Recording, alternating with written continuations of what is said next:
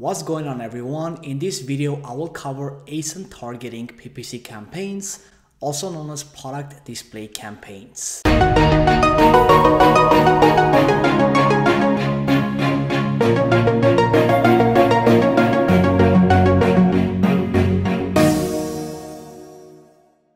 Hi there, my name is Steve Akoyan and I have been selling with Amazon FBA for more than 3 years now. I have my own registered trademark on Amazon and I also sell multiple products towards one specific types of customers. So I will talk about exactly in this video how to set up ASIN targeting PPC campaigns, exactly which ASINs you should target, and I will also go ahead and cover what ASINs exactly are. So let's go ahead and dive into the computer and get started. Before we go ahead and get started talking about product display campaigns, this video is brought to you by Digital Life Mastery. Digital Life Mastery is my own Amazon FBA course that I have created. I will teach you step by step how to start and build a profitable Amazon FBA business. My Amazon FBA course covers everything in detail. You can go ahead and check it out by going to the link in the description box or visit the digitallifemastery.com. Once again, I will teach you exactly how to start and build a profitable Amazon FBA business so you can quit your 9-to-5 job and start living life on your own terms. And if you end up liking this video, please give it a big thumbs up and subscribe. This YouTube channel is all about Amazon FBA. So let's go ahead and let's cover ASIN targeting PPC campaigns, otherwise known as product display campaigns. Let's say that the product that we are selling are barbecue gloves. Let's go ahead and let's type that in, barbecue gloves, and let's click on search. So let's say that we are selling this product over here. As you can see, it looks like this product. Let's say we are selling this exact product over here. So let's say our product looks exactly like this. We have the whole listing set up. We have the product photography finished. Let's go ahead and let's say that we are going to use this product as a target. We are going to target this product. So first of all, what are ASINs? ASINs is this over here. It starts with B0. As you can see, this is the link. It's very easy to spot. So it's all capital. It starts with B0. It contains some numbers and it ends over here right before the slash. So this will be the ASINs right over here. When we are doing ASIN targeting campaigns, we are going to get all of these ASINs over here that is in the links that we are going to add these ASINs into the product display campaigns. So this one, for example, is something that we can get to add into our product display campaigns, but we will not do this right now. I want to show you my strategy for doing product display campaigns, the 3 strategies that I follow for having maximum effectiveness when it comes to the ASIN targeting campaigns. So right in front of me over here, as you can see, is the 3 strategies that I follow when choosing specific products to target. If you haven't set up your ASIN targeting campaigns yet, then I'm guessing that your product is pretty new. Hopefully by now you have more than 1 reviews. Once you have your first review, you can go ahead and set up the ASIN targeting campaigns. The first one is the product must have a higher price than what my product's price is. Let's say your product is selling for $21.99. Any product that is $3 and more than that price, you can go ahead and target that product. Any product that has a 4-star rating and below, so if a customer clicks on your competitor's listing and let's say their price is close to yours, but they have a 4-star rating and below, or let's say their price is high and they also have a 4-star rating and below, that is amazing. You can go ahead and target that product. Or if the product has a bad listing, let's say the price is close to yours. Let's say the product has a 5-star rating. It doesn't have a 4-star rating and below, but their listing is pretty bad. They are not using all of their images. They are using, let's say, 3 images, 4 images, and it is not very professional. Their copywriting is awful. You can go ahead and target those products. So when it comes to the product example, barbecue gloves, you want to go ahead and do keyword research and see what the highest search volume keyword is for the product barbecue gloves. For this example, let's say that it is barbecue gloves, so BBQ for short, gloves.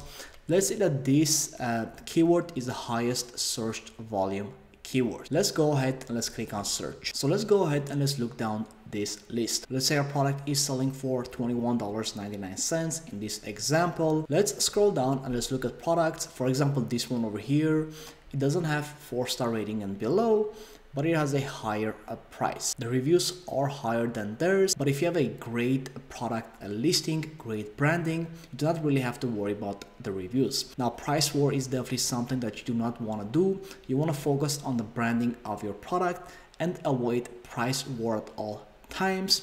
But if you have a lower priced product, customers will possibly purchase from you rather than this competitor over here because their price is kind of high. So you can most definitely go ahead and target this product. Let's open up more products. For example, this product over here does not look like our product, so I wouldn't target this product over here.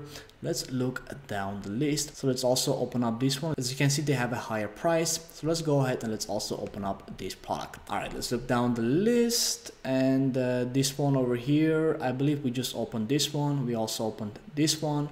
This one has a lower price than ours and they do not have 4-star rating and below. But what we can do is we can open up this product and we can take a look on their listing. Let's look down the list. As you can see, they do have a great listing. They have enhanced brand content. Once you get a trademark, you will be able to add a video for your product.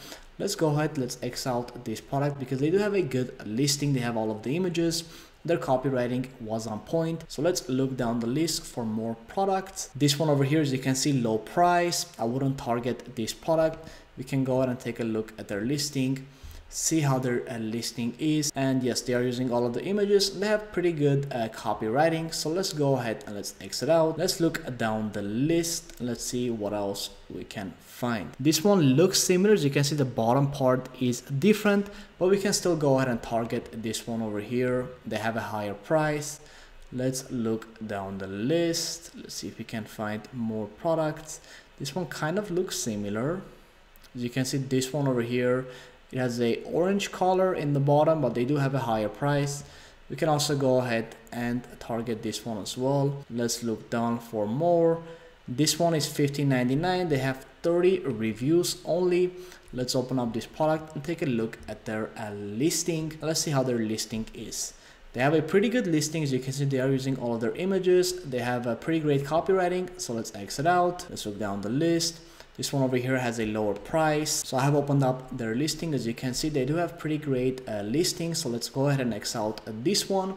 When it comes to your product category, some of the listings will be better. As you can see, for this product, the listings are pretty good. But for your product, the category that you are selling in, especially if you go to the second and the third page, you will find products that have a really bad listing. Now, I recommend that you look at only the first 2 pages. Customers will rarely go to the second page. They always look at the first 10 listings, but sometimes, of course, they do go ahead and look thoroughly down the first page. But for maximum effectiveness, I do recommend looking through the second page as well. So let's look through these listings over here. So here's the ASIN once again over here. You want to go ahead and copy these ASINs over here one by one.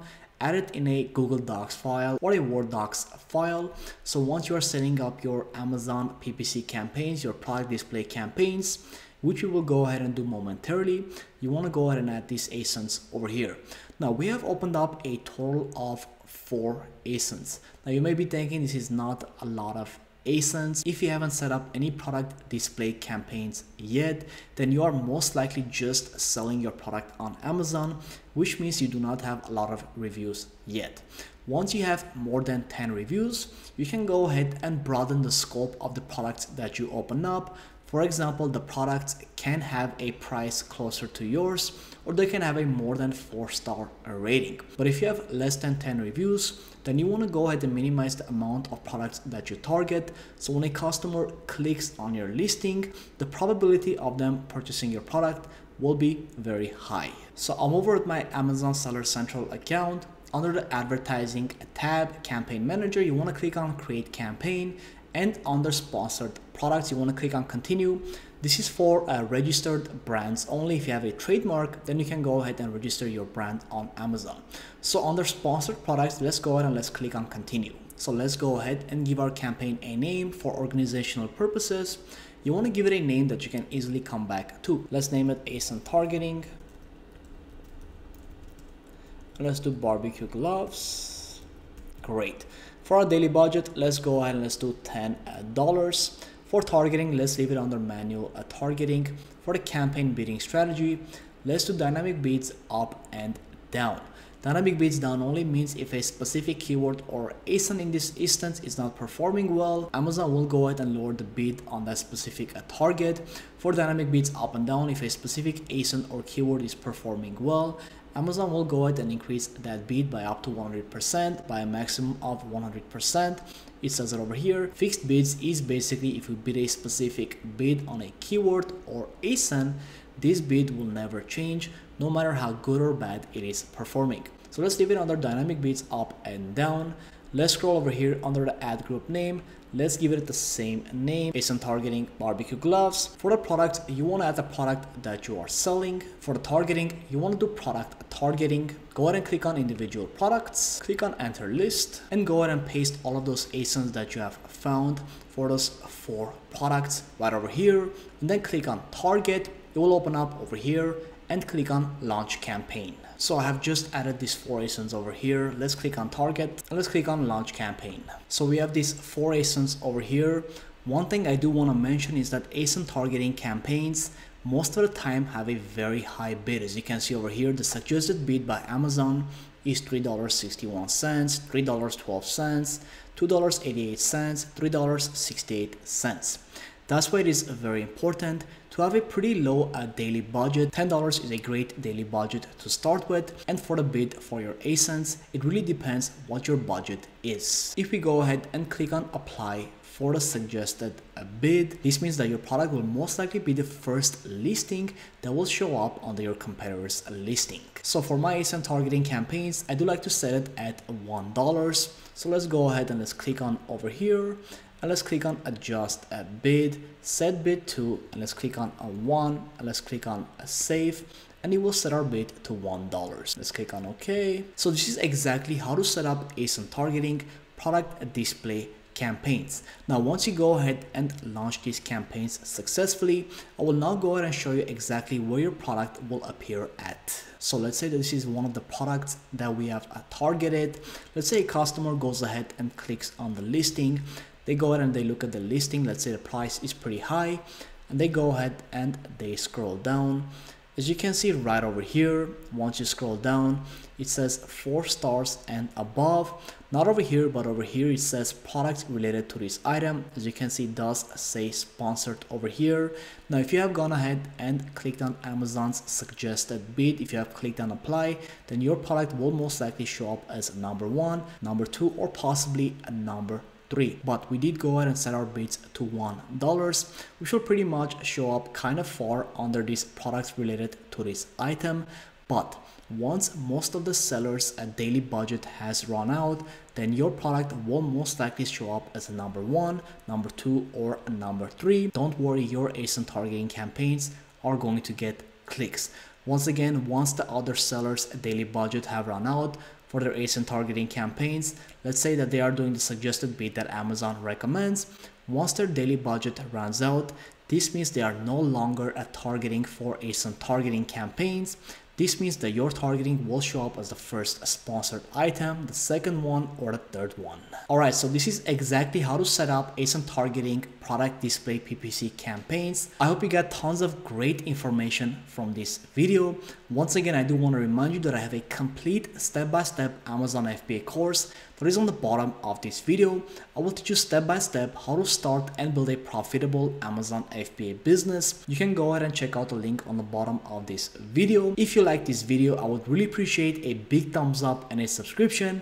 This YouTube channel is all about Amazon FBA. Thanks for watching. Have a great one, everyone.